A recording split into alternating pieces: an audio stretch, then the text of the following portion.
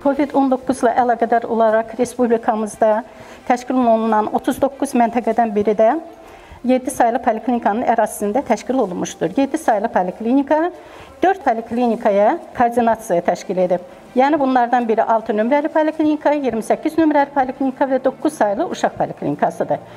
Poliklinikanın, bu məntəqənin funksiyası ondan ibarətdir ki, xəstələrə müalicəsini təşkil eləmək, vaxtında xəstələrin aşkar olunmasını təşkil eləmək və lazım gəldikdə yaxmaların götürülməsidir. Call centerdan məntəqəmizə daxil olan məlumatlar araşdırılır, həkimlər tərəfindən məlumatlar onlara ötürülür və Səhiyyə Nazirliyinin səyyar avtomobillər ayrılmışdır Səhiyyə Naziri tərəfindən, hansı ki, yaxma götürmək üçün evə vizit olunur. Evdən yaxma götürüləndən sonra soyuq zəncir qırılmadan konteynerlərlə məntəqəmizə geri göndərilir və burada barkodlanaraq mərkəzi laboratoriyaya göndərilir. Məntəqə daxilində yaxmalar isə bu otaqda icra olunur. Mən 7 nömrəli poliklinikanın baş laborantı. Bizim məntəqədə yaxma bu otaqda götürülür xüsusi geyimlərdə.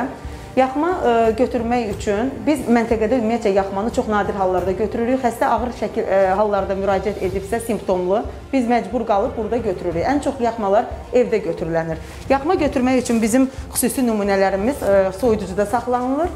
Nümunə bizdə yaxma nazofarinqal götürülür. Bizdə bir probirka, 2 çöpdən istifadə olunur. Çünki burun udlaqdan götürüldüyü üçün bu çöplərdən yaxma götürürük və bu mühitin içinə xüsusi konteynerlərə yerləşdirilib baş laboratoriyaya göndəririk. Sonra konteynerləri təhvil alıb işimizi bitiririk.